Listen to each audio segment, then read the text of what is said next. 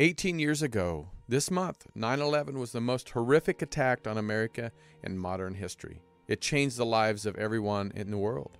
I remember it like it was yesterday. And today we have award-winning journalist and historian Garrett Graff on the show to talk about his new book, The Only Plane in the Sky. It's a detailed account of the morning of 9/11 and those that lived through it and eyewitnessed the events that took place that day. Garrett joins us to talk openly about what he learned through the process of this book and his own story and how it changed America and the world. Hi, I'm Tony Sweet with Captain Ron. This is Truth Be Told, and we welcome to the show Garrett Graff. 18 years ago, this month, 9/11. Garrett, how you doing, sir? Well, we are so excited to have you here. I'll tell you, I'm trying to get this unlocked here. We are excited to have you here because not only 18 years ago that this happened, but and many of us that were alive that remembered, you know, the first accounts of, it was a small prop plane that hit the towers, and then it changed all of our lives for, you know, in the world. So thank you for being here. I'm excited to share your story and your journey of putting this book together.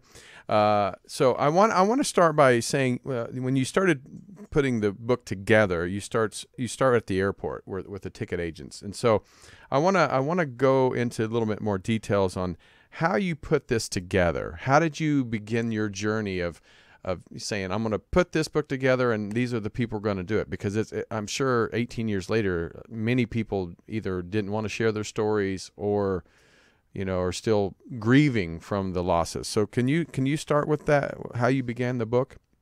Yeah, so the book, The Only Plane in the Sky, grew out of an article that I wrote for Politico magazine that ran for the 15th anniversary of 9/11 in 2016. And what that particular piece started with was just following President Bush through his day on 9/11. I interviewed 28 people who were around him that day, from the pilot of Air Force One to White House Chief of Staff Andy Card to the press aboard the plane, the security, Karl Rove, Ari Fleischer, a lot of the Bush staffers that day. And when the piece originally published, what really struck me was the reader reaction to it. And sort of two in particular really stood out in my mind. The first was a young mother who had two children, 7 and 9, and she was a veteran. And she wrote that she had printed out the article and set it aside so that someday when her children were old enough to read it, she would be able to sit them down and explain to them why mommy had gone off to war. And then the second was another veteran who was younger. He was an Army veteran, had done 3 tours in Afghanistan, in Iraq, and had been actually only in middle school on 9/11. And he said that he had never really understood how traumatic that day was for the country until he read my article and saw the day through President Bush's eyes. And those two reactions just really stuck with me in how this apocalyptic event, this thing that changed the whole world, that changed our modern life in the United States, that changed our politics, changed our geopolitics, that an increasingly large percentage of the population just had no memory of it. They had no emotional connection to it.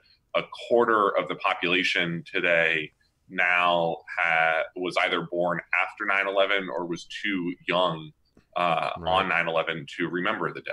And so my goal for turning that original article into this whole book was to try to recapture what that day was like to actually live.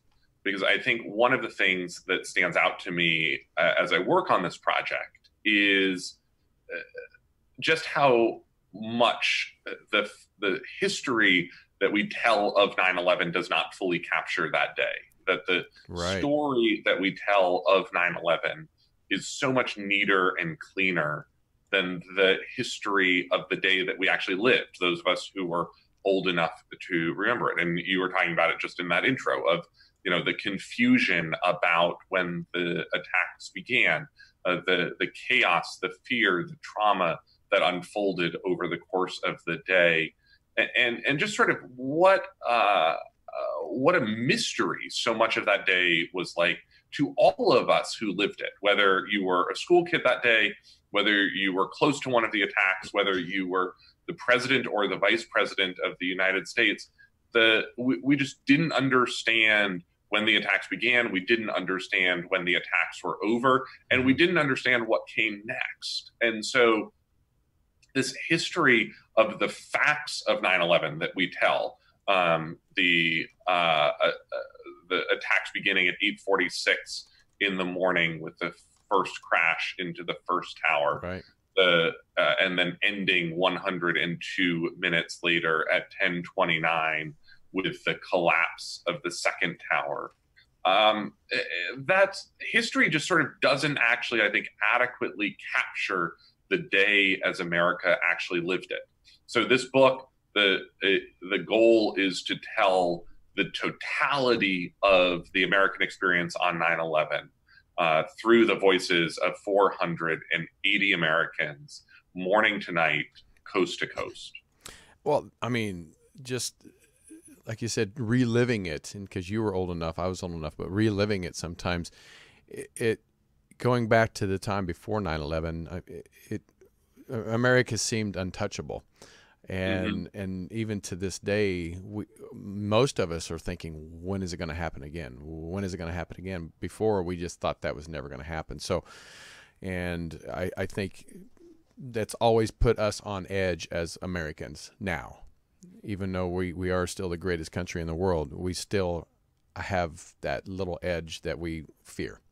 But how did you manage to gather such chilling and emotional stories and then transfer them to the page, because that takes talent to be able to put that on the page to really feel the emotion behind it. How did you manage to get the information? So the book is a mix of my own original interviews and then archival oral histories that I found in libraries and archives and collections across the country. So there were a number of institutions that after 9/11 had the good sense to go out and try to capture some of these stories and these memories while they were fresh. The 9/11 Museum in New York, the 9/11 Tribute Center in New York, the Capitol Hill historian, the Pentagon historian, the Flight 93 National Memorial, StoryCorps actually did a big project with the Library of Congress, the Arlington County Public Library, a number of other places like that across the country. And so the first step of this book was to go out and look at those original archives. And those collections total about 5,000 oral histories, of which the researcher who was working with me on this, we collected about 2,000 of those stories that formed the foundation for this book.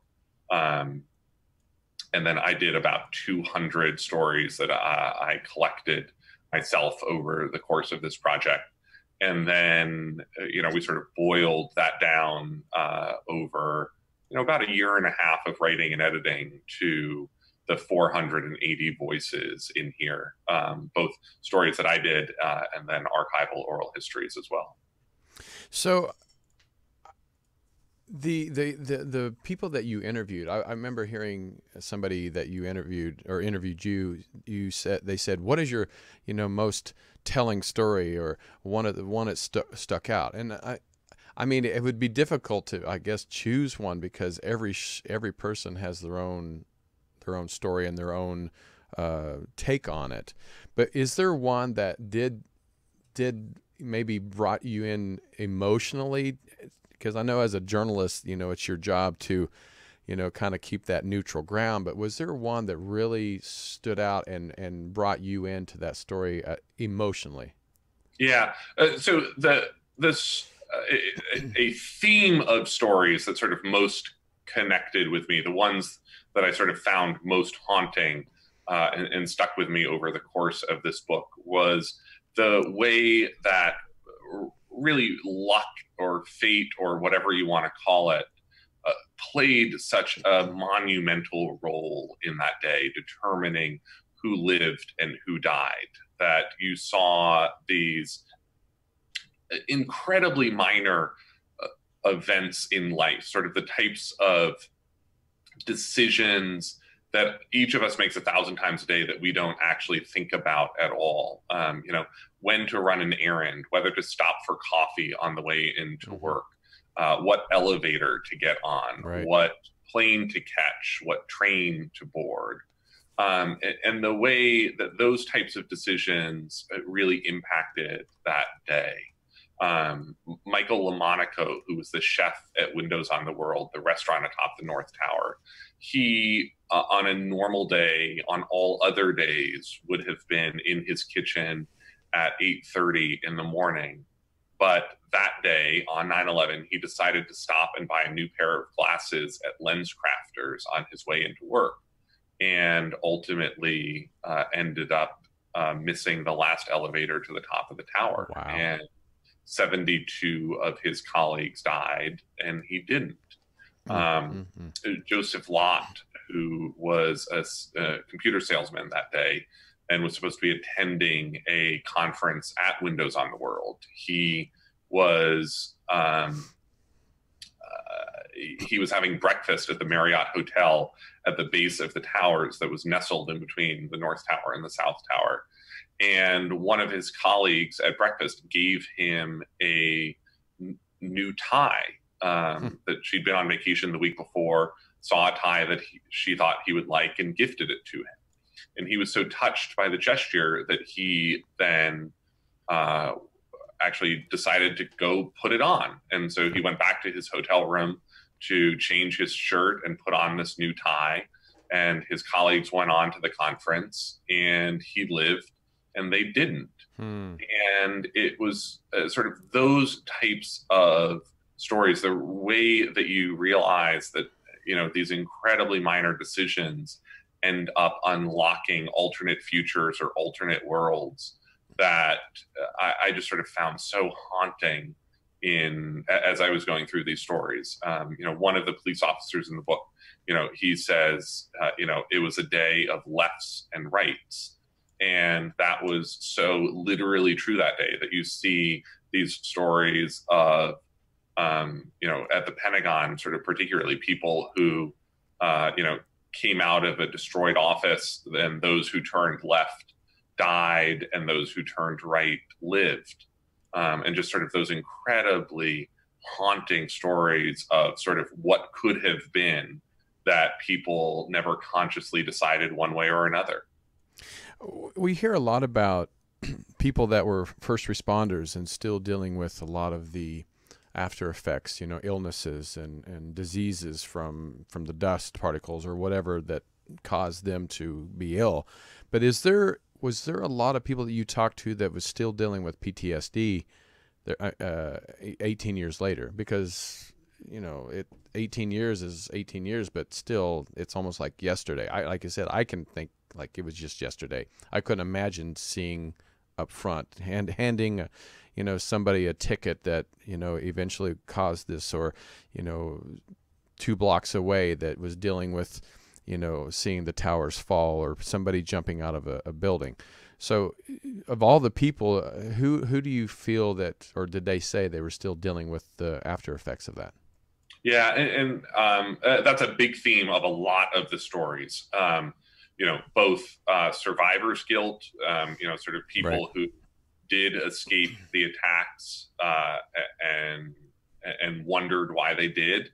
PTSD issues for lots of the people involved, and then of course the physical health ailments of that day as well. I think one of the things that again we forget when we tell the history of 9/11 is that there really is no history of 9/11. That 9/11 is something that we as a nation are still living with, and that many of those people who responded that day are still very much living with. And so, um, you know, this summer we saw the 200th death of a New York City firefighter from injuries or diseases stemming from 9/11. And so, you know, the department that lost 343 firefighters on 9/11, you know, has now lost almost 2/3 that number in the years since to related injuries and diseases. And that in the Arlington County Fire Department, which was the primary agency that responded to the Pentagon, they talk about they lost about 10% of their department to PTSD in the months and years afterwards, which is you know, a stunning level of pain to see on an ongoing basis, and that this is going to be something that, you know, many of these people live with for the rest of their lives. Right. Will Jimeno, one of the police officers in the book that you follow, he was a Port Authority police officer and was actually buried in the collapse of the towers. He and his sergeant, John McLaughlin, were actually the only two people who survived underneath the towers, who were rescued from underneath the towers. And they were rescued that night, the night of 9/11 into the morning of September 12th. And, you know, Will Jimeno is very straightforward about the battle that he has had going forward in his life, both physically and mentally. And, you know, he says the day that the day that I beat PTSD will be the day that you put me in the ground. That's pretty powerful. And how did you choose? I mean, and by the way, I should add, Will Jimeno is, you know, doing wonderfully. He is, you know, you know, very happy and healthy and has a great life, and, you know, does a tremendous amount of good-hearted, you know, inspirational speaking to students in the military and inmates and addicts about sort of that journey back and sort of, you know, rebuilding his life. Right. But, you know, even as well as he is doing, he understands that this is a lifelong battle that he'll have. And how did you come about the people you chose to be in the book? Was it organically, or like, you know, so and so down the street, he, you know, or how did you choose the people that you put into the book? Yeah, it's a good question. And, you know, part of a project at this size and scale is, you know, I'm sure a different historian or writer sitting down with the same collection of, you know, 2,000 oral histories, it could have written an entirely different book, never repeating a single quote that I actually chose and used myself. I was lucky enough to have a researcher who was working with me on this, Jenny Pachuki, who had been an oral historian at the 9/11 Museum for much of the last decade, and so had actually devoted a lot of time to conducting some of these interviews herself over the years with her colleagues, and, you know, really knew the story of 9/11 inside and out. And so she was an incredible guide to, you know, some of the people who had the most interesting stories. But beyond that, what I was trying to do at the journalistic, at the historical level, was to capture the full sweep of the day. And so there are not that many people in the book that you follow start to finish the full day. You know, there are probably only 2 or 3 dozen people who follow through the whole book. Most people sort of only come for the brief moment where their drama of that day intersects with the national drama, because I'm trying to tell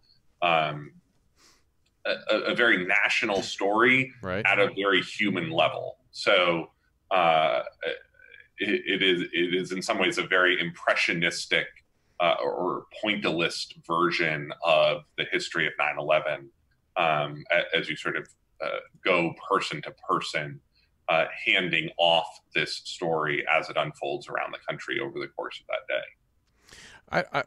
Truth be told, we've had many topics. And we've had controversial, we've had conspiracy, we've had all. And I'm not going to get too into the conspiracy, but of the people that you talked to, were there any that you talked to that saw it differently?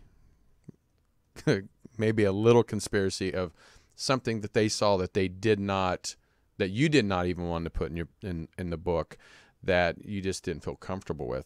Because in 18 years we've heard a whole gamut of different stories. So is there some stories that you didn't put in a book because it was too controversial or even too conspiracy? Yeah. So the 9/11 Commission, has done a very good job putting together the facts of that day. I mean, Right. their report is sort of as thorough a debunking of most of the conspiracy theories as you will find. So Right. I didn't feel a big need to, retrod much of that ground or to sort of get into a lot of that. Right. I will say sort of one of the things that I did struggle with in terms of sort of how to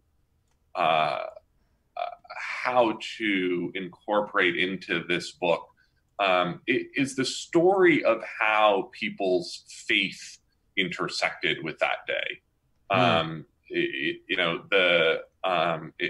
For all of the obvious reasons, it was a day where there were a lot of prayers sent, a lot of prayers made, a lot of prayers answered, and a lot of prayers that weren't.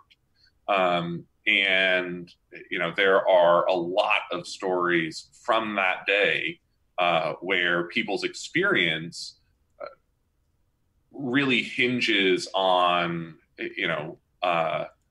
miracles and miraculous escapes or miraculous survival that they attribute to a higher power, Right. that they attribute to their own faith and their belief in God.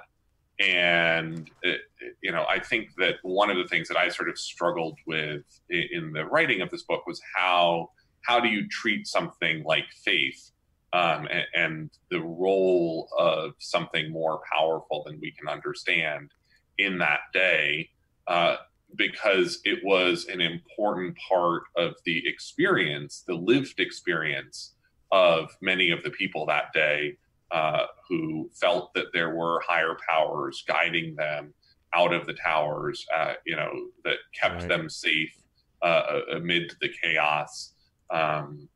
Stories of angels from that day, both literal and figurative, and sort of how do you tell that story in a way that gives agency to the people who, for whom that is a central tenet of how that day unfolded for them.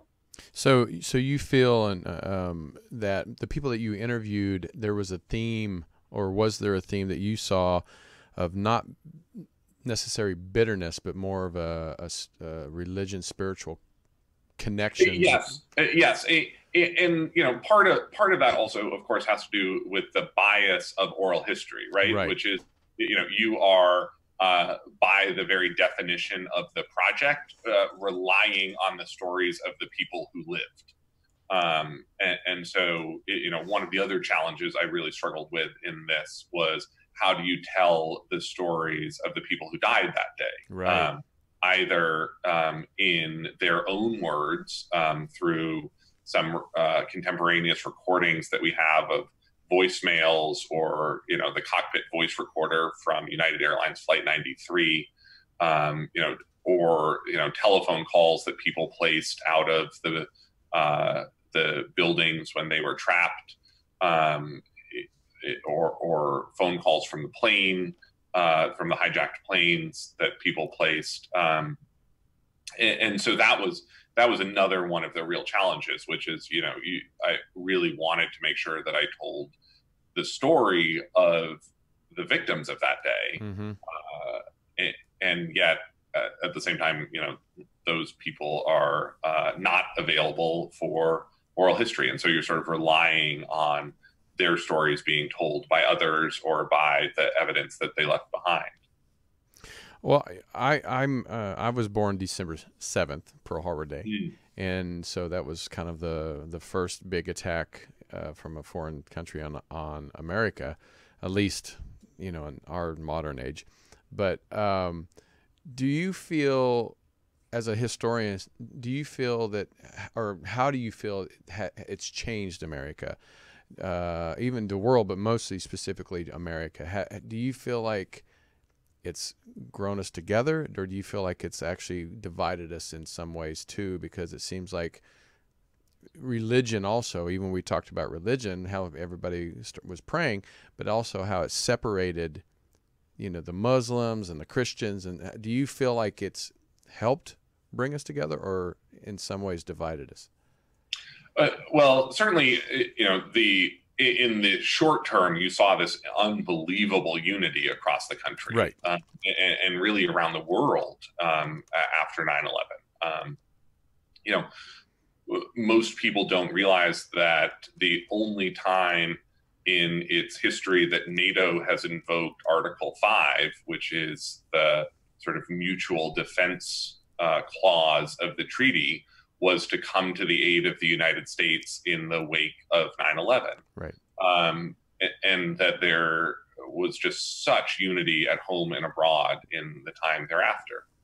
The decisions that our nation made after 9/11, though, I think are sort of very clearly, in many ways, the root causes of the division that we now see in our politics and our international geopolitics. And that I think part of my goal with this book was to really try to capture that emotion that the country experienced on 9/11, the fear, the chaos, the trauma, the confusion.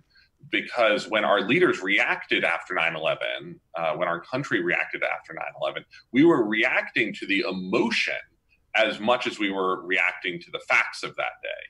And so as we sort of hand this world off to a new generation of Americans who have no emotional understanding of that day, I think it becomes harder for them to understand the world in which they live, because they look around and they sort of see a country affected and still wrestling with the challenges wrought by 9/11 at a scale much larger than should be accounted for the facts of that day alone. It's always hard to tell when you are seeing an apocalyptic event, like Pearl Harbor or 9/11 slip from memory to history. But this year, the 18th anniversary, I think you can make a good argument that that's beginning to happen. Right. That, you have the first college students arriving on campuses across the country born after 9/11. You have the first recruits of the New York City Fire Department applying to join the fire service born after the attacks. And we, for the first time this year, are now deploying American servicemen and women for the first time in American history to fight in a war, in two wars, really, that are older than they are. And that's, an incredible moment for us as a country, a milestone for our country as we pass it.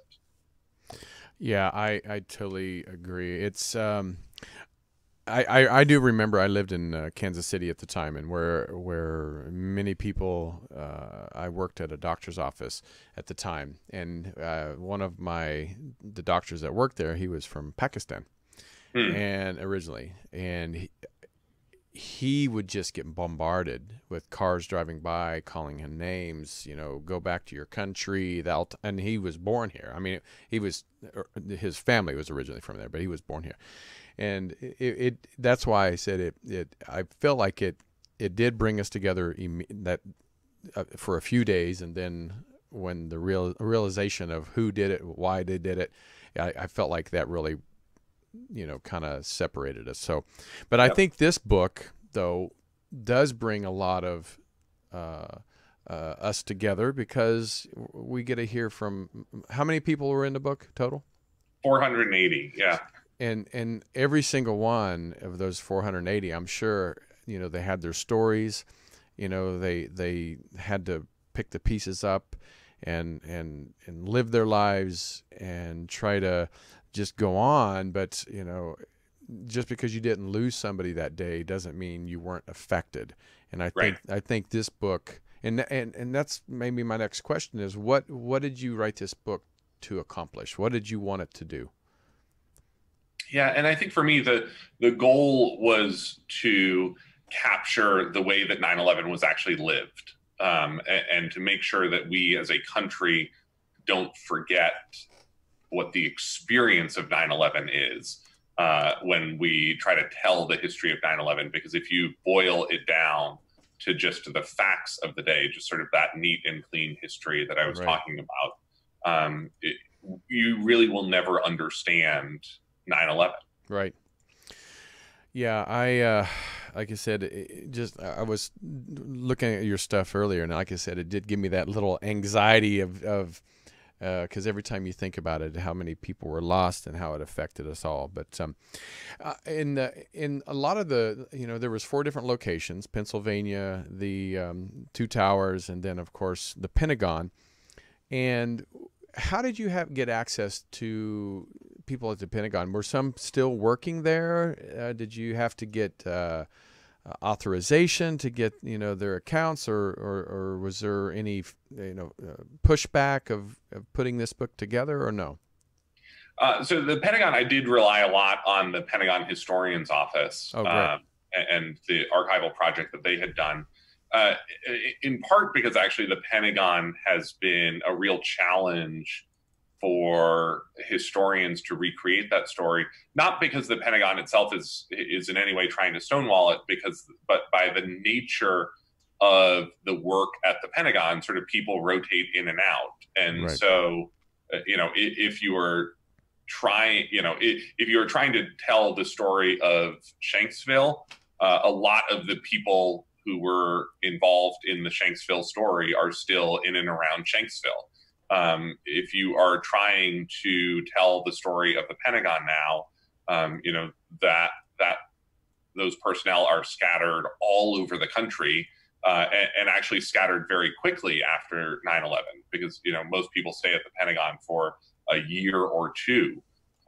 So it's just been very, very hard for historians to recapture a lot of the story from inside the Pentagon. Whereas there have been great works done by people like the Arlington County Public Library to capture the story of Arlington and the first responders who worked at the Pentagon. And there's one really good book on the battle to save the Pentagon on 9/11 called Firefight by 2 journalists, that is sort of an invaluable guide to how that day unfolded. Mm. Yeah. And what was your recount of your own story? Of where were you at, and what did you witness? Maybe not in New York, but what did you witness when you saw the first tower fall, or the first hit of the tower? Yeah, I have an incredibly boring 9/11 story, which was that I was having breakfast in college, sitting in my dining hall when I first learned of the 2 crashes, and that despite that being a very boring story, it is still very burned into my mind, and the memory is very vivid. And I remember a great deal of detail about that day and how it unfolded. And I think in many ways, part of what makes this day so resonant to so many of us across the country is that many of us had very similar experiences that day, watching 9/11 unfold on television. I mean, in many ways, 9/11 was the first global catastrophe that the world has really ever seen. That, we watched so much of that day unfold live on TVs across the country, even if you were really far away physically from New York, the Pentagon, or Shanksville. Yeah, I like I said, it's a powerful book. I hope everybody will, get out there and pick it up. I'm sure you can pick it up at all the, Amazons and the bookstores. But The Only Plane in the Sky: An Oral History of 9/11. But this is not the only book that Garrett has, thrown out there for us to enjoy. I want to touch on this. I hope you don't mind us doing a switch because we only have about 15 minutes left, and I want to talk about the threat matrix, the FBI at war. If you don't mind touching on that a little bit, could you? I mean, this is a big deal. I mean, I love history. I don't get it in detail like you, but I'm just a big history buff. And when I saw this, I said, we have to talk about it. So talk about the threat matrix and how you put this together and what it's about. Yeah, I've covered national security and technology for most of the last dozen years as a journalist. And one of the things that actually, makes this book, Only Plane in the Sky, somewhat inevitable, perhaps, is that 9/11 is a major hinge in almost every story that I've written about over the course of my career. The rise of the FBI's counterterrorism mission, the rise of the Department of Homeland Security, the rise of the surveillance state, everything having to do with Edward Snowden is effectively a story about 9/11. And of course, the rise of Customs and Border Protection and the Border Patrol and the border crisis that the U.S. is in right now, that is a big part of the day-to-day journalism that I do. It is really a 9/11 story at its core as well. And so this Threat Matrix book, which came out in 2010, was in some ways my first foray into this space. And it's sort of, in many ways, all of the story that is not told in The Only Plane in the Sky. So the book, begins before 9/11 with the rise of international terrorism and continues after 9/11. And really is the story of Robert Mueller's time as FBI director. He's sort of the main character in that book. He took over, of course, on September 4th, 2001, 1 week before 9/11, and thought he was showing up to fix the computer system, which was the FBI's major problem at the time. And of course, a week later ends up, leading the FBI in the wake of 9/11 through this wrenching transformation from a domestic law enforcement agency into an international intelligence agency. And so, that whole story is what I trace in the Threat Matrix, effectively beginning with one of the first violent hijackings that the U.S. ever experienced, the hijacking of Southern Airways Flight 49 in November 1972, and continuing up through the Times Square bombing in 2010. Yeah, this is one of the subjects that I love to talk about. And doing your research, I mean, because Robert Mueller, of course, in the last few years have gotten, wasn't he kind of pretty much retired, and they kind of brought him back and out of retirement. I'm sure sometimes he probably wish he would have just stayed home. But was there a time that when you started doing your research of this book, where you're like, man, there's some crazy stuff going on that we just don't know about? I mean, that you even maybe even got nervous about? Because like I said, truth be told, we touch on everything. We've had Roger Stone on, we've had all kinds of people on, but we like to hear it both sides, and we want to really get the truth out to the people, because people want to be told the truth, and a lot of people don't believe that they're being told the truth. But when you're doing your research, is there anything that you feel that there's some scary stuff out there that we should know but we don't? Yeah, so I'll answer that question in sort of two parts. You got it. The first is, I think when you look at 9/11, part of what was so confusing to us that day was the fact that Al Qaeda and Osama bin Laden were such a mystery to us as Americans. Right. And, I remember that day being so confused about this picture of Osama bin Laden on the TV, where sort of everyone on TV seemed so sure that this was the guy who had attacked us. And I just couldn't understand sort of how or why, because I had never heard of him. Yeah, and same here. I'd never heard of this Al Qaeda group. And so, in many ways, 9/11 was sort of America waking up to the fact that it was already in the middle of a movie that it didn't know was playing. That, Osama bin Laden and Al Qaeda had been on the rise for a number of years, and the data points were there. I mean, the bombing in 1998 of the embassies in Kenya and Tanzania, the bombing in 2000 of the USS Cole, and yet, until they struck the homeland, we sort of didn't really understand, I think, as a country, what a threat Al Qaeda posed. And so a big part of that threat matrix books ends up being sort of trying to tell that early bit of the story, and how, the FBI had responded both before and since. And then to sort of fast forward to the second part of the answer, and sort of be thinking about, what is the story that we are not paying attention to right now, right, as a threat. To me, a lot of my day-to-day journalism and day-to-day work involves cybersecurity now. And 9/11 at its core was a failure of imagination on behalf of the nation. That we had not imagined the planes ever being used as missiles. Right. And so that was a threat that we were very unprepared for.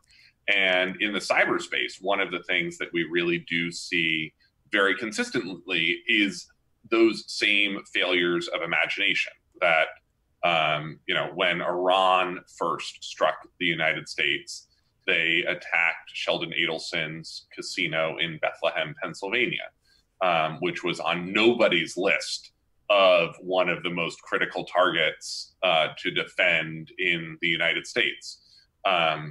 When North Korea first attacked the United States, they came after Seth Rogen's stoner picture, The Interview, by attacking Sony Pictures Entertainment, which was, again, not on anyone's radar as a place that we needed to be defending. And we were very unprepared for the idea of having to basically defend free speech against foreign nation states, because that's really what the Sony Pictures Entertainment attack was about, was whether, no matter how bad the movie actually is, and if you talk to government officials, they will say sort of the greatest crime that North Korea committed was forcing the U.S. government to have to sit down and watch Seth Rogen's movie. But if artists inside the United States don't feel like they can freely express themselves because they will be attacked by a foreign nation, that has a pretty chilling effect on free speech. China, when it sort of first attacked us in a surprising way, we had spent so much effort trying to secure Pentagon networks, the intelligence community needs networks, and yet, they surprised us by coming in and stealing the U.S. government's personnel records from the Office of Personnel Management, which was something that none of us were paying attention to in terms of the theft of those records. Represents one of the greatest intelligence coups in a half century. It'll be a generation or two before the U.S. is able to sort of fully recover from the theft of those records. And then, of course, in 2016, you saw the attack by Russia. And when, the U.S. talks about critical infrastructure, we talk about electrical grids, we talk about water systems, we talk about hospitals. And the thing that we were totally unprepared for in 2016 was an attack on America's confidence in itself. We were unprepared for an attack on sort of the foundations of our democracy and our trust in one another and as Americans, and that sort of turned out to be sort of the soft underbelly of American democracy in a way that Russia understood, but that we had never understood ourselves. And so when you sort of look at that pattern, it's clear that we can still sort of suffer from those failures of imagination like 9/11. And in some ways, I think the most likely next failure of imagination, which is always something that's hard to predict because by its very nature, you are sort of predicting the thing that you aren't thinking about. But I think we're likely to see over the next couple of years attacks on data assurance and data integrity that will sort of undermine or could undermine our economy, our bank accounts, stock markets, hospitals, medical data, sort of if so much of our modern world is buried in computer databases, right, that we sort of assume that we can trust, that at some point, if we suddenly if an adversary is able to show that we can't actually trust that data anymore, that'll be a huge issue for us to work through. Well, I mean, this is so fascinating. We're almost out of time. Only a couple minutes left, and maybe down the future we'll have to have you back. But do you feel do you think the biggest threat for America in the future is mostly cyber? And then, because I've always thought about this, it's pretty easy to attack our grids, our nuclear power plants. I mean, it's even though there's facilities that are guarded, but most of us can drive right up to most of these facilities. But do you feel like America since 9/11 is safer, or do you feel like we're still very vulnerable right now? Well, so both are true, right? Every day we are both becoming more secure in cyberspace, right, and we are making ourselves more vulnerable. Right. Right. And the challenge is, I think that we are relatively early on in that cycle, and we are probably 10 to 15 years away from being anywhere close to how secure we ultimately should be. And I think the thing that worries me in the cybersecurity realm is that we have seen over the last decade all of the ways that our information can turn out to be insecure. That as we've digitized right, all of the information in our lives and gone from analog to digital, just how many ways that can be exploited by bad actors. Right. And yet, at the same time, we're about to make, and in the process of making, sort of all of those same mistakes with our infrastructure and our stuff. And that sort of the rise of the Internet of Things, which is, as insecure in many ways as your as our information has been over the last decade. Mm-hmm. That's a really huge problem. It's one thing if hackers are able to, lock up your computer with ransomware on your right, desktop at work. It's something else if hackers are able to, turn ransomware onto your refrigerator as we turn all of our appliances in our homes into smart devices. And it's something else entirely if they are able to, manipulate your autonomous vehicle or grandma's pacemaker. It's one thing if you show up at work one day and your computer isn't working. It's something else if you are barreling down the highway at 70 miles an hour and suddenly, a little message pops up on your screen saying, pay $300 in Bitcoin right now to unlock your brakes. Wow. In fact, I just saw a commercial earlier this morning, which is kind of synchronicity there, about somebody trying to get away from the cops, and the cops say whatever whatever that system OnStar, yeah. yeah, OnStar, turn off this car, and the car turned off. And it's that's what I think a lot of people are getting scared of. Is like, yes, I want to be protected, but how much am I giving away? How much freedom am I giving away? And I hear this from politicians and other people, like, well, if you want to be safe, we heard this right after 9/11. That's why I think a lot of people get into the conspiracy side of it, because it's like, I don't know about this. So, but I don't want to get too far into that, because I know it gets a little crazy, and we love talking about it.